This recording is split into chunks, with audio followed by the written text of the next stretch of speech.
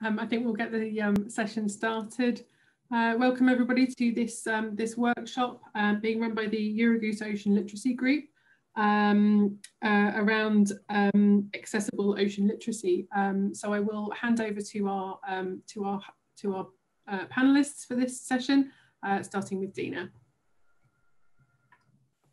Hello everyone, welcome to this workshop. Many thanks to CommOCEAN for allowing us to hold this workshop and hopefully to mind map some of the ideas about making ocean literacy accessible. And thank you for NOC for hosting this particular call right now for our workshop today, and Lucy, who is also a member of our Ocean Literacy Network in Eurogoose. So I'm Dina Eparkhina. I facilitate this activity in Eurogoose. I'm Policy and Communications Officer in Brussels. The agenda for today is in the chat box. Please follow this link. And just a few housekeeping rules, which I'm sure you already are familiar with. This meeting is now in a meeting mode of Zoom, so you are able to unmute yourself at any moment. So please mute your mics while you don't speak. There will be opportunity, hopefully, for you all to share ideas during the discussion session at the end. Okay, the sound is just too low. I will speak up. There will be opportunity to share ideas during the discussion session. So the idea for this workshop emanated from the survey we conducted within the Eurogoose ocean literacy activities among various organizations, members of Eurogoose, Met offices, oceanographic agencies, hydrographic agencies. How active are they in ocean literacy? What kind of activities they do? And we were quite surprised by the wealth of activity, but we also saw that there are some gaps. And one of these gaps is the accessibility.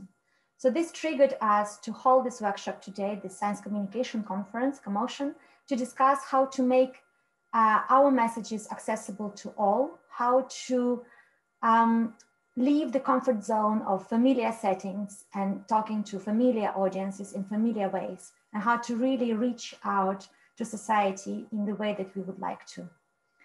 So we will hear today from accessibility expert Valeria Batalico, and we will have a discussion on these findings all together at the end of the workshop. But first, I'm happy to introduce two members of the Eurogoose Ocean Literacy Group who will set the scene for our discussions. First, it's Paola Agostini, a biologist with PhD in analysis and governance of sustainable development. She worked at the European Commission DG Research Innovation, and since 2013, she is with CMCC, Euro-Mediterranean Center on Climate Change, CMCC Foundation in Italy. She's working on project management, fundraising, strategic relationships, and science communication, and she's a member of our ocean literacy activities. So first, the floor is yours, Paola, please. You can share your screen now. Yes, thank you, Dina, for the introduction, and hello, everybody. I'm sharing my screen at the moment. I guess it works, and that you can also hear me. Okay, so actually, Dina introduced me with my professional life, but today I'm going to speak about a personal experience that we thought may be useful as a preliminary introduction to the discussion about how ocean literacy can be accessible in different places. And my experience is about being part of an association that does clown therapy in Italy. It is called Viviamo in Positivo Italia. It's a federation. The translation in English is Living in Positive. And it's a federation of 70 local associations all over the country. And we are more than 5,000 clowns. In Lecce, the city I live and work, we are a group of 60 clowns. And we do our voluntary service in 2 hospitals and 1 retirement home. And if we are called, for example, by a group of parents of autistic kids or other similar occasions. The mission of the whole federation of my group in Lecce is, of course, the clown therapy. As you may know, clown therapy stems from the idea starting in hospitals that hospitalize people and people that are in suffering or in conditions, difficulties condition may improve or may have an added value by the fact that they have a moment of joy, of relief, or laughter. And this concept has then been translated also in other contexts, like prisons, like retirement homes or orphanages. We also have, as association, missions in Southern America or Eastern European countries, where also poverty is an element of difficulty. And the thing is that the clown is a figure that can be easily related to, because itself is the combination of the fact that it's clumsy, that is always in difficulties, but with a positive attitude. That's the message that we want to transmit to the people we meet, especially in hospitals. We have 7 values that guide our work. I do not have the time to go into details, maybe later if you want. I just want to say that the most important thing is this one. So it's the red nose that is actually always brings a smile, whatever you put it on the people around you, and that's the starting point. So what we do in practice in Lecce, for example, we do our service in 2 pediatric units of the hospital in Lecce and 2 adult units, oncology and hematology. We used to, unfortunately, we stopped since March because of the pandemic, and we are really hoping to get back soon. We go there in the afternoon during the weekends. We spend the afternoon with the patients, with the family of the patients, and also with the sanitary staff. They really need, if you think about the moment we are living, a moment of break and the work, and have some laugh or some just a joke with other people. And we are dressed up, as you may see. We play magic tricks. We do storytelling with the kids. We run in the corridors if we can. We perform sketches with the adults. We do shapes, balloons, anything that can make this laughing and enjoyable feeling for the people that are there. So thinking about this experience, I highlighted some of the aspects that I think may be important to be considered also when ocean literacy comes in these places. And the first thing is the place itself, so the hospital. An hospital is not a classroom, is not a laboratory, it's not an office. It has very specific constraints. There aren't the same tools you may use in your normal communication, like laptops and screens. There aren't common rooms. Sometimes you just have the single rooms of the patients. And there aren't, so the communication is sometimes it's just yourself being with the patients. The other aspect is about the timing in the sense that you may plan to spend, I don't know, 20 minutes in a room with the patients, but this can abruptly change for any reasons, because there is an emergency, because you also feel that the patients are getting tired, because dinner is served, I don't know, anything that actually break your flows of communication has to be rearranged. And then, of course, there are all the sanitary protocols. As an association, even before the pandemic, we had very strict rules. So you have to clean everything. We change our clothes and they are used only in the hospitals. We clean our hands from room to room. We try not to get into direct contact with the patients. And if you have seen from my previous pictures, the one above, we have to wear also additional sanitary clothes when we enter specific units like dermatology. And you may imagine that being with patients lying on a bed with instruments, sanitary instruments around, and having also your mouth covered by the mask limits a lot the communication, which has to be rearranged in consideration of the eye contact, of your body language, and your voice, of course. So that's about the location. The other aspects I want to underline is about the people. here people are mainly the patients, but as I said, it can be the family. If you have a kid of a few months, of course, the communication is quite limited, but you have the mothers, you have the fathers, or I mean, the parents over there that may need the support as well, and the sanitary staff. And people different in terms of ages, like, as I said, in the pediatric units we go, sometimes you have a few kids of a few months, 7, 8 years old, but also teenagers. And in the adult units, you have people up to more than 80 years old. And this way, the communication and the way you interact with them has to be, of course, different. Also different are the attitudes. A kid of 7 years old, when you enter the hospital, their hospital room is always happy to see you. They welcome you warmly. You have to find a way to get out because they would like to have you there always. This is not the case sometimes with the teenagers, because teenagers are focusing on the smartphones. They think they are adult, so you have to find a way to get their attention. And this is not always also the case with the adults.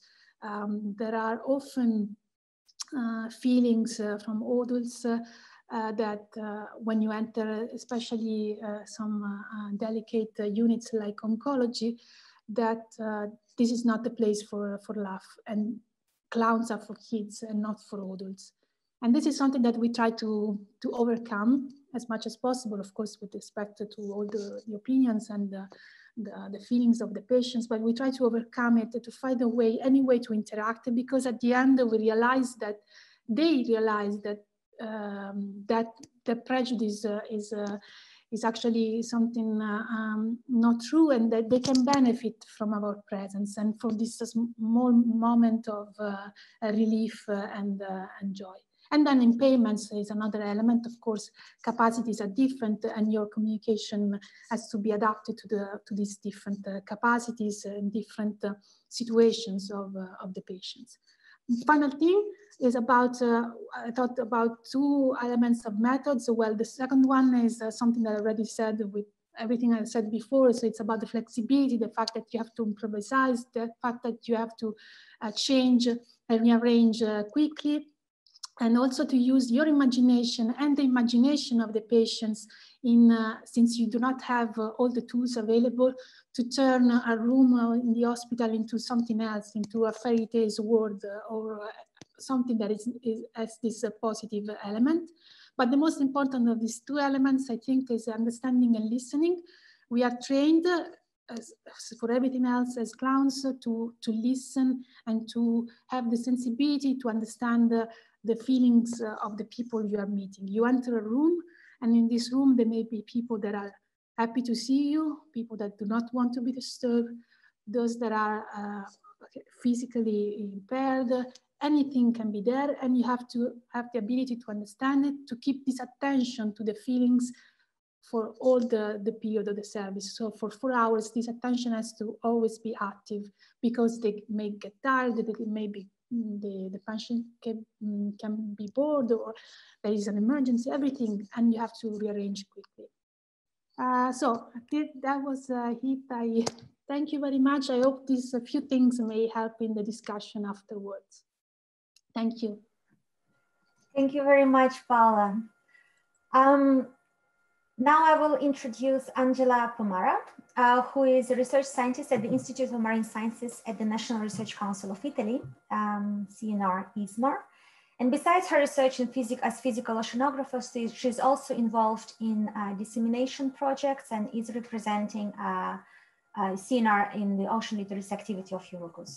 So now we will hear some other take on accessibility from Angela and the activities of ocean space. Please, the floor is yours.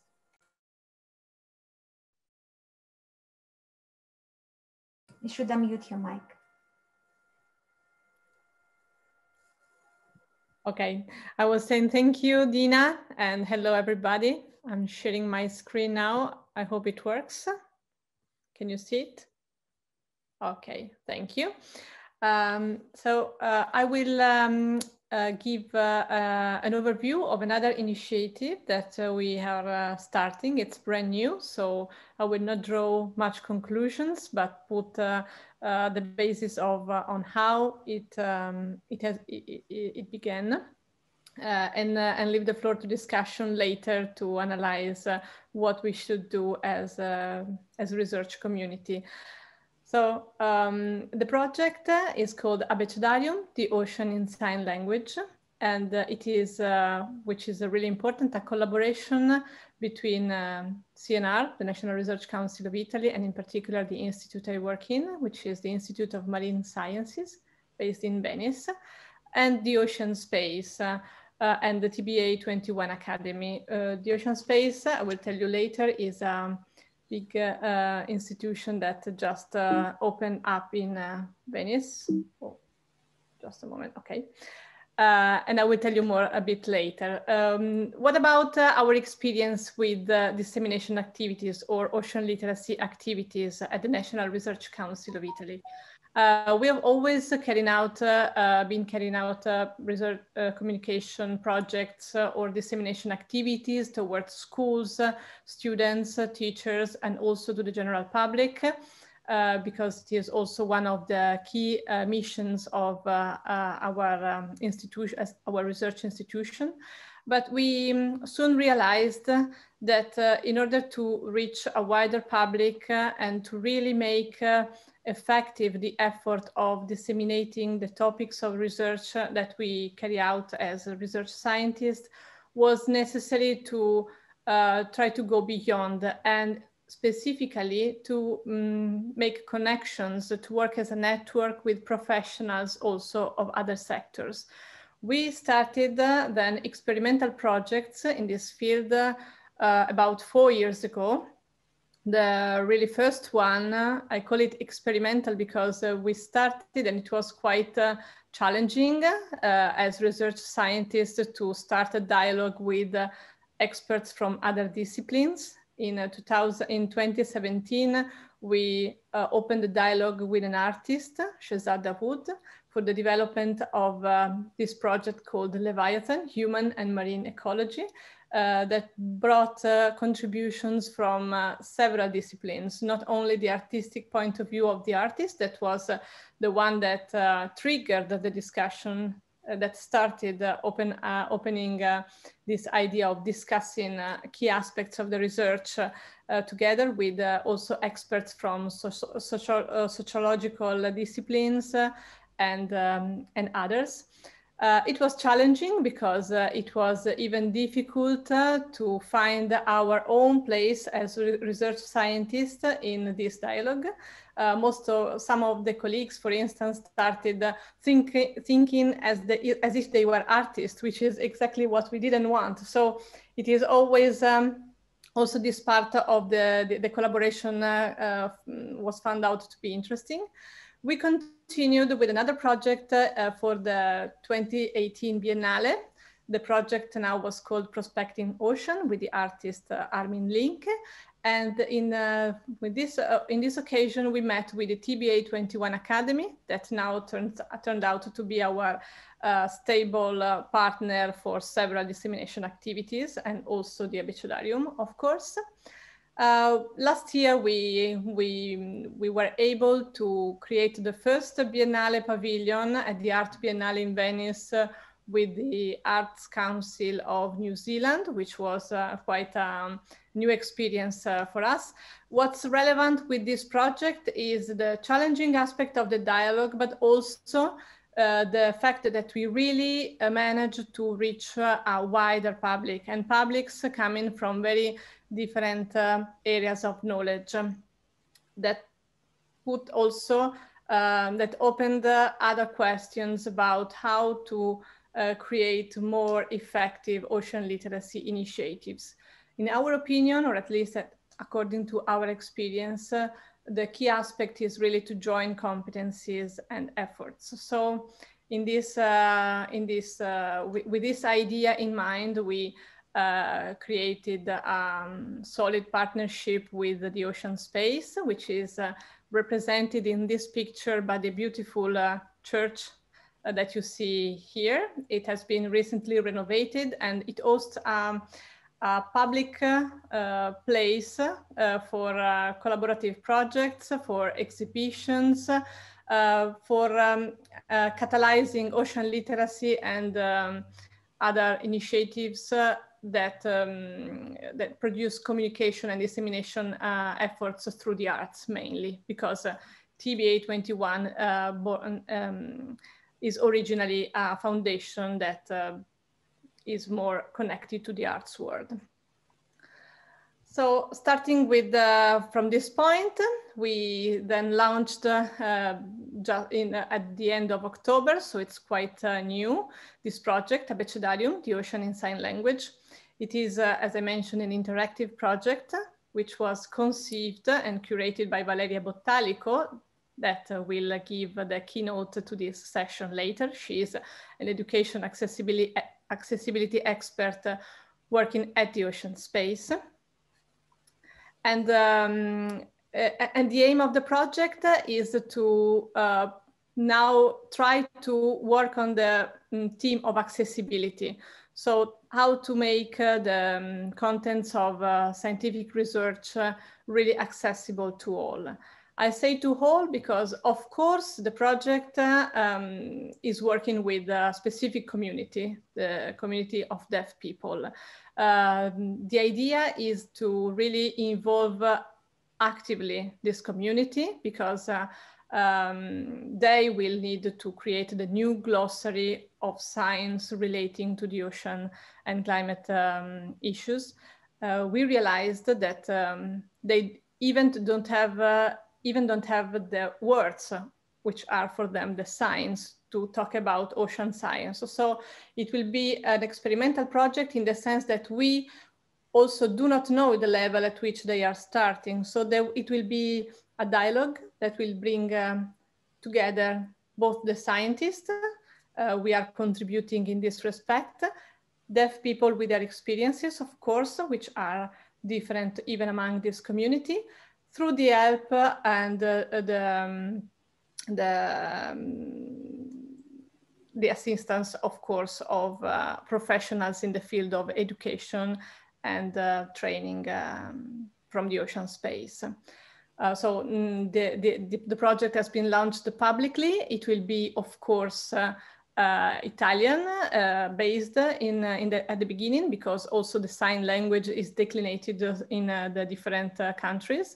But the idea is that the project could be even transnational, because the sign language, if the format works, it will be easy to create new network activities also with other countries, and so to bring this process on. Moreover, it is not only about deaf people or people with disabilities, of course, but it is the project aims at developing a method for the development of accessible products and initiatives that everyone could benefit of. So if we are able to create dissemination projects with deaf people, we are sure that the results of this collaboration could create more accessible and effective dissemination products also for everybody and different kind of publics, of course. Please mute yourself. Thanks very much. So that's it. I just gave you an overview. As I mentioned, the project is brand new, so we will keep you posted, keep the community posted with the results. We are interested as research scientists not only for the dissemination of our activities as marine researcher. I am a physical oceanographer at ISMAR, but also researchers from the linguistic component of our institution will get in to help us understanding also how the process of communication develops through time. So thank you very much.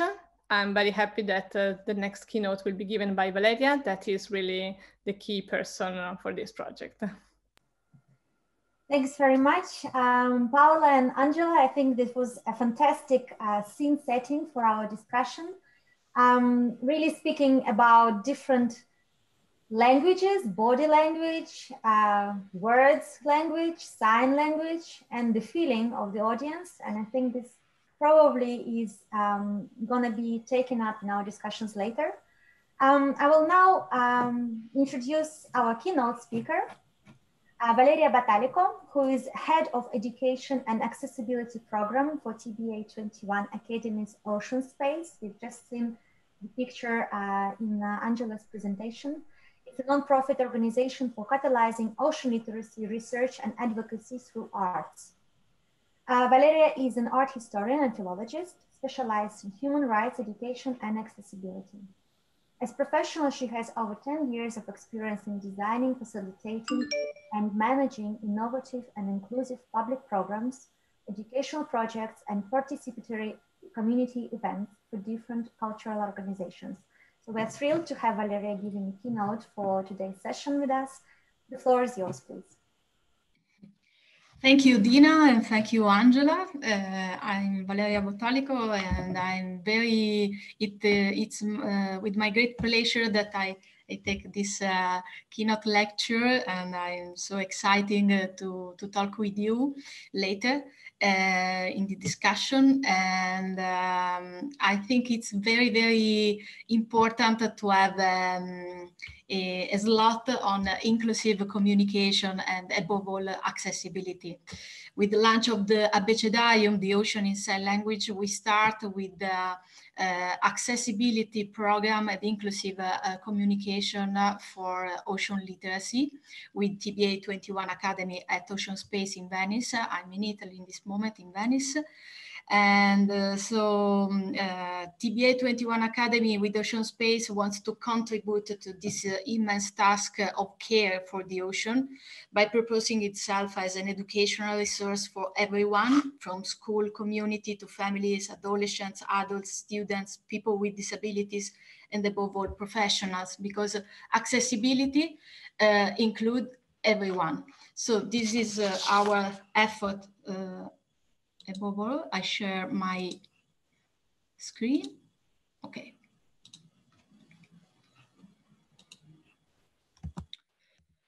So, as we all know, the ocean is in a danger, and we are all called to act. But to be able to care, it is absolutely fundamental that everybody has access to the scientific knowledge created without excluding anyone, because we all need to be involved in safeguarding the planet, and everyone must have the information and tools to access it.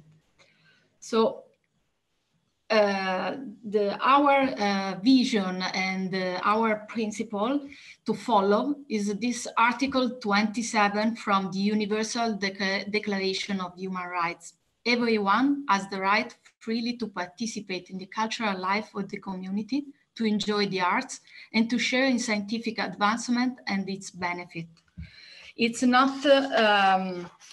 not an act of solidarity or pity, but a duty on our part and a right to knowledge for everyone. So the ocean includes each of us.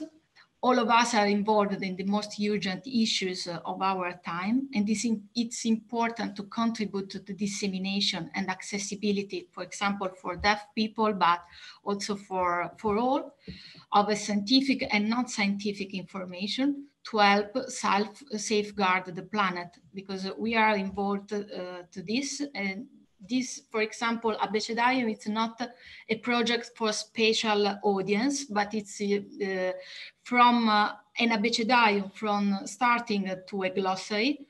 With the glossary, we start to involve everyone in the process of the knowledge of ocean literacy. So how? Key word of design making is accessibility. It's a Latin word, accedere, from accedere, accessum. Go all. Accessibility represents the right of every citizen to enjoy cultural and scientific heritage by removing all barriers, which ones? Physical, cultural, methodology, sensory, linguistic, and communication, and also, of course, economic, because if we have closing information, closing projects, it's difficult to involve everyone, no?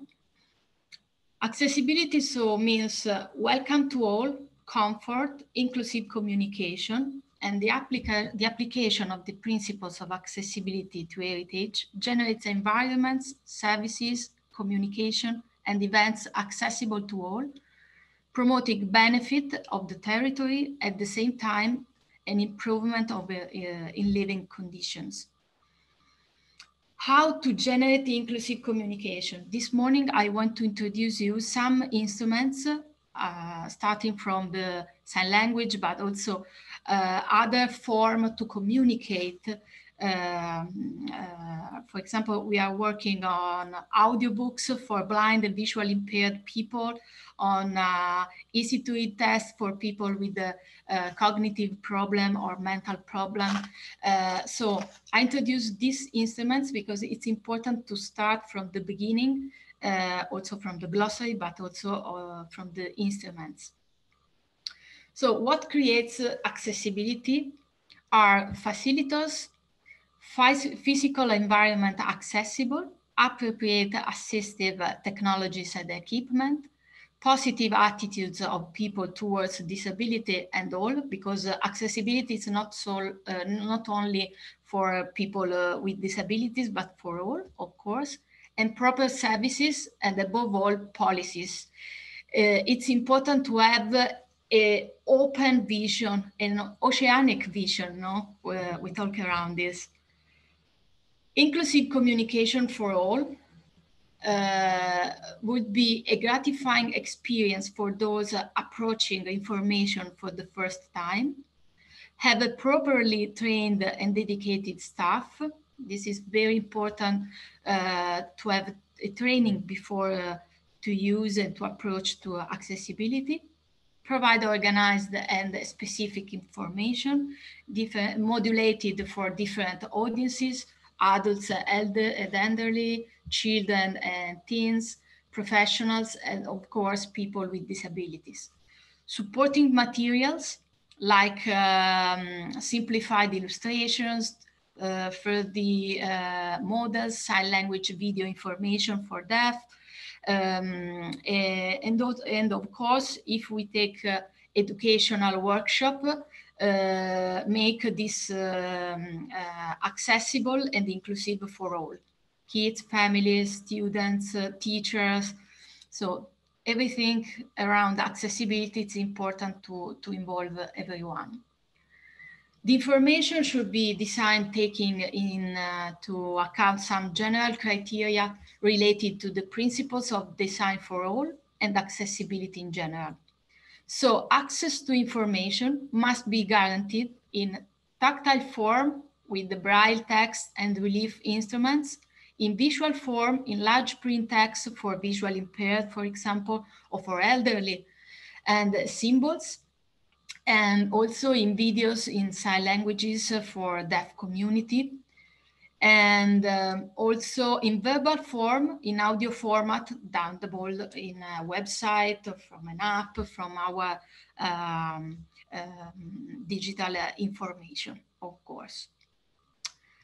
Inclusive communication based on the principle of access to material and virtual scientific knowledge to different audiences with and without disabilities through a series of actions and different facilitators and levels of communication.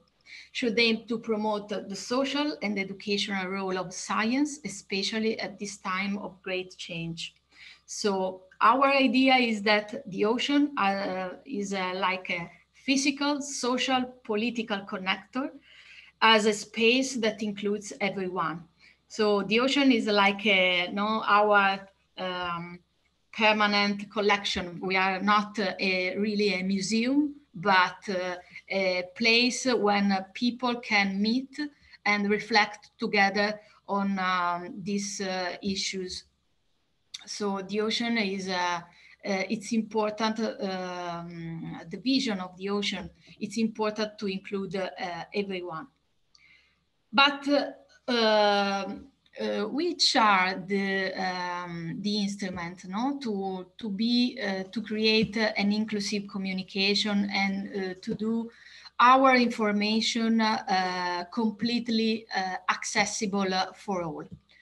For example, first we have access in tactile form to blind and visually impaired people, but it's important also to involve kids with families, to use a multisensorial approach.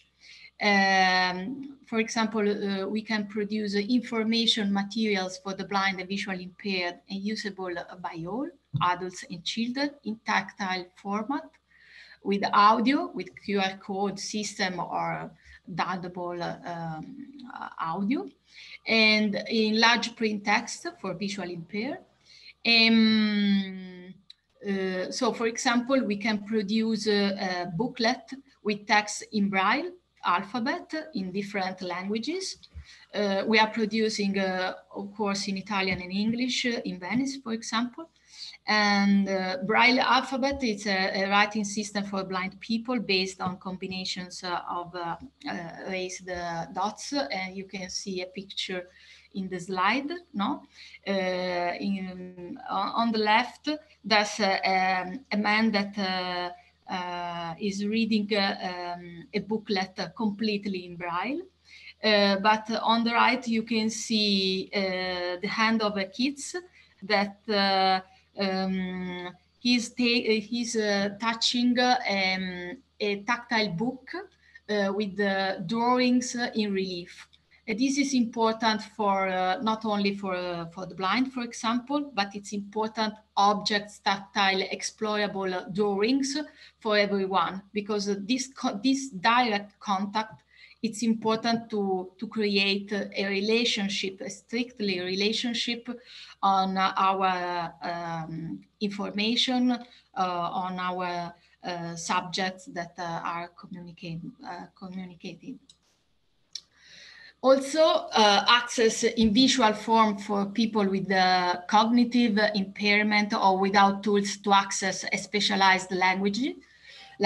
For example, scientific language, it's not for all, because, for example, I'm an art historian, I'm a philologist, but not a biologist, and I'm studying, to facilitate some information for everyone through the artistic language and through all this type of access form to involve everyone in our, for example, dissemination or artistic topics or scientific topics. But for example, in the Abecedarium, the project of for deaf people, when we opened the call to invite deaf people to participate in this building of the glossary, deaf people have scared about scientific issues because it's difficult to understand sometimes, no? And this is important. For example, use text in easy to read. Easy to read is a language that helps people to read and understand difficult information, and is important for the life of people, of course, with disabilities and their caregivers, but also for anyone without necessary cultural tools to understand the contents of the path of the information. Helps people find the things they need to know, and this easy to read test follow some graphic rules, for example, with paragraph, simple sentences, and it's important to involve in during the producing this text also people with the mental disabilities, because it's important, the approach that nothing about, the motto is nothing about me without me. It's important, to involve directly people with disabilities, but also, for example, kids, and we need to test, to verify if our information is really accessible to all, before to share with or to launch a new project. This is very, very important.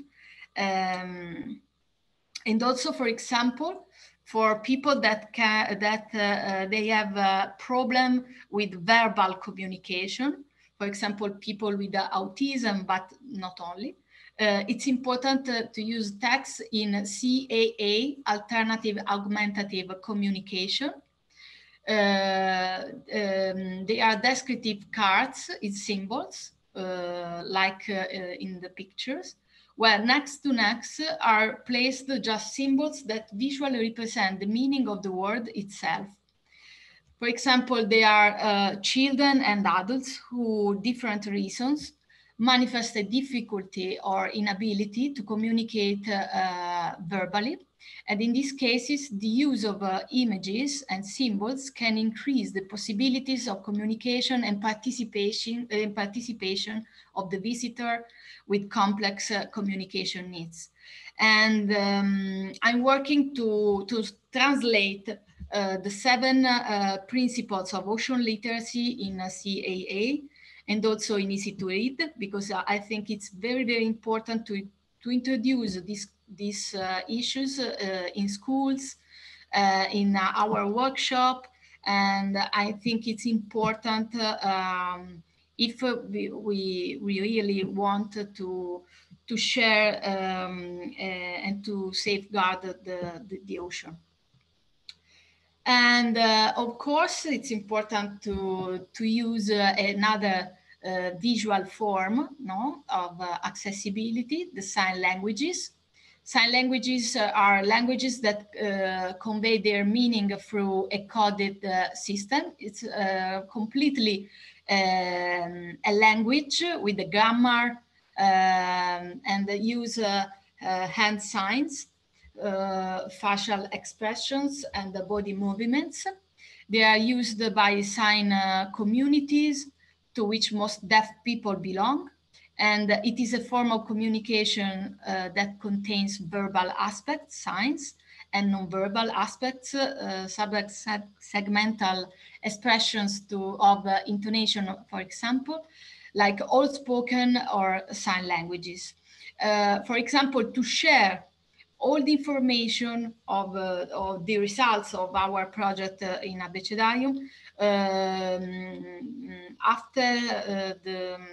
after the training for deaf people,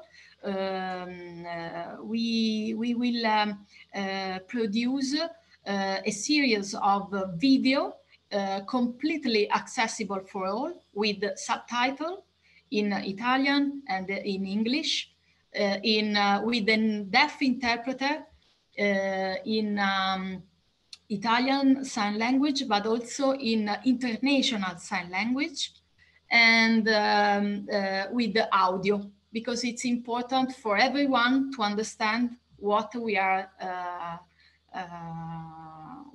are doing, and of course the glossary. So it's important that this visual form to explain and to involve completely deaf people, because the deaf community is really closed. But they are super interested on scientific knowledge.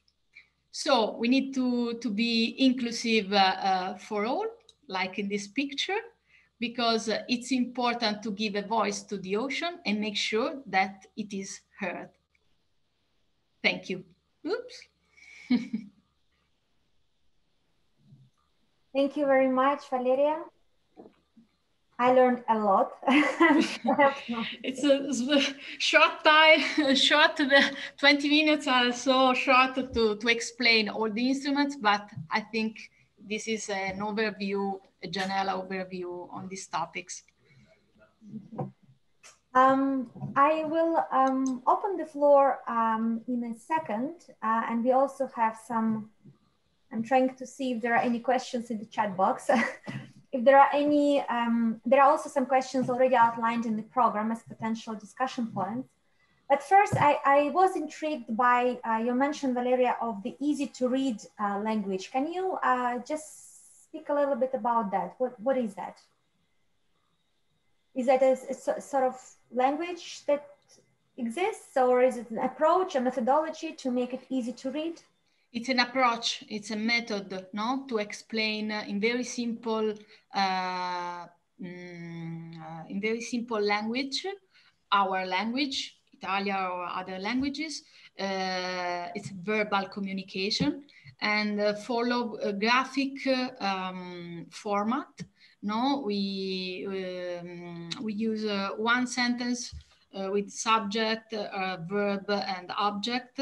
It's very short, with very short sentence. For example, I'm Valeria Bottalico. Valeria Bottalico is an expert on accessibility. Accessibility is a very simple approach to explain some things. Accessibility, it's important to involve everyone.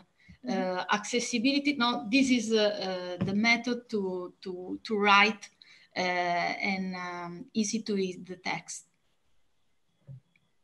And it's useful for kids, for example, for people, for science. It's important to explain step by step all the process of the some topic, for example. No? Not to jump to conclusion too early that your audience knows what you're speaking about. Really start from the beginning. I think it's very interesting for communication. You also mentioned that there were some, and I think they're being congratulated, you are being congratulated. I think Angela also mentioned the, and as well Paula, the unwillingness to engage from the communities with who you want to try to engage, either the deaf community or people who are in hospitals who don't really ask you to come, but then you come. How maybe between the three of our speakers today, how do you overcome these constraints of unwillingness? How do you break this barrier, which is an important one? And also maybe that could cause potentially your own unwillingness to continue, because if you're not greeted with enthusiasm, do you really want to keep on? How do you find this kind of balance between you being constantly supported despite that there is no obvious support from your audience from the start, and also triggering their engagement? Paola, would you like to start? Because you gave the first presentation. I have something to add. Okay, yeah. Well, as I said, we try in a softer way at the beginning. Like we try, for example, with shaping a balloon and give it to the person that at the moment says, no, I do not want anything. And that maybe is something that after a small time gets into the attention and makes a small break in the wall that you have in front of you, and allows to arrive that to the person. We are actually also, there are situations where actually also the no means no, and we do not force, of course, if it's the person doesn't want. But usually it's just a prejudice at the beginning that, okay, we do not want you here. You just need to, you know, as I said, a softer way, maybe, yeah, just the smiles or, as I said, simple things to give, and then the ice break, and then that's it. And then you follow. I also have some experience on this, and this is what made really effective the effort of trying to develop art and science projects. I cannot say more about this Abecedarium because this is a brand new challenge we are going to start with Valeria, but also we found that the partnership with art was really, effective in breaking this access limit that people is feeling when accessing scientific research contents. We experienced that also with our open days. So if you go to an open day, you are of course willing to learn something or curious, so you are already in the mood for experimenting something new. But really, people entering the institute in those days were looking somehow afraid of being in a place they are not really ready to experiment. And the way we managed to create a connection, to start a dialogue, was really that we were putting questions towards them, or try to involve them in a discussion. And when you manage to break this separation, this invisible separation that is still there because of people is afraid to touch something, a new subject, or because they maybe believe that they are not their knowledge is not enough to access some content. So if you start the discussion and involve them, try to involve them in a dialogue, then it changes completely the way you are able to go in depth in a specific subject. So art in this way, according to our experience, was magical, because people do not feel they are entering really a science world. There is a scientific content, but it is mediated somehow through art, and this makes the world more, these are people feeling it is more close to them, or more really thought for them. So this is really something we experienced.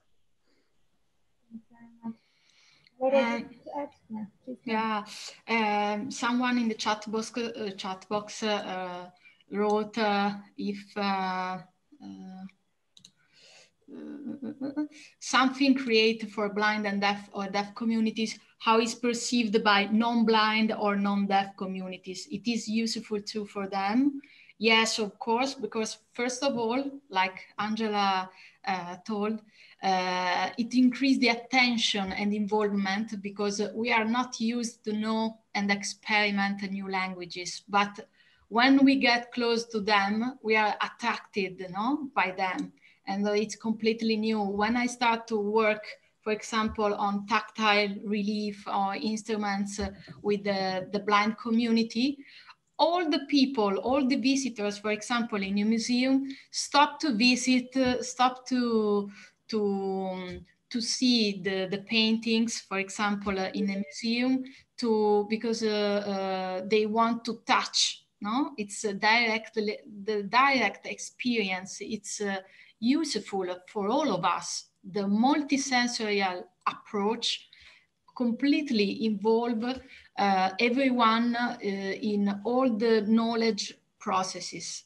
No, and this is important. I can imagine, in the hospital with the clown, therapy, to introduce storytelling, information. It's important to involve and create relationship with the other, and this is the key of the accessibility.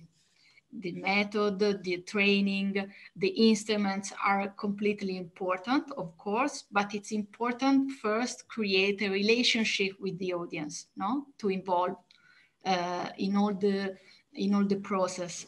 And when we produce text, material, workshop, we need to verify, to test with the others, of course, before, and modulate and change, because the accessibility is not forever, but change with the evolution of people, of the thinking, of the experiences. And this is very, very important. Pragmatically, what do you think we as a community of ocean literacy engaged people. Some are scientists, some are communicators, already different disciplines right here at this workshop. What kind of training, what kind of things we need to learn, and what would be the ways for us to learn them? What do you think? What would be the next step for us to try to be more accessible?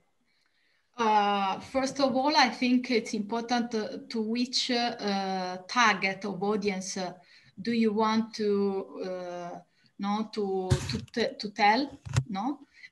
Because it's very difficult to know all the instruments and all the accessibility process.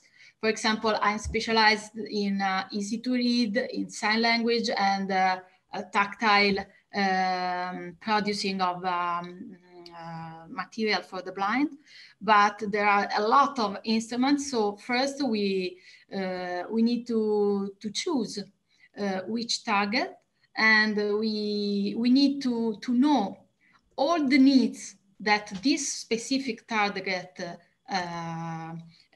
the feedback, the desiderata, no, the needs, and the dreams.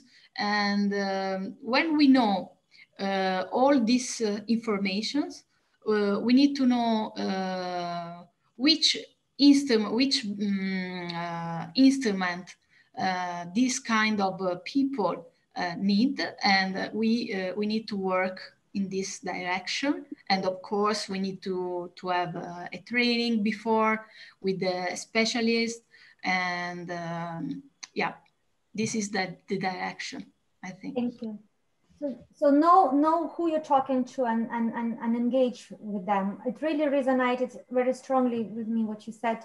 Nothing about me should be without me. So if you do something for someone or with some vision, you need to engage with those people in designing what will work for them. And this actually resonates strongly with much broader discussion on multidisciplinarity and engagement in ocean research and Ocean Science Day for Sustainable Development. I think we are about to close.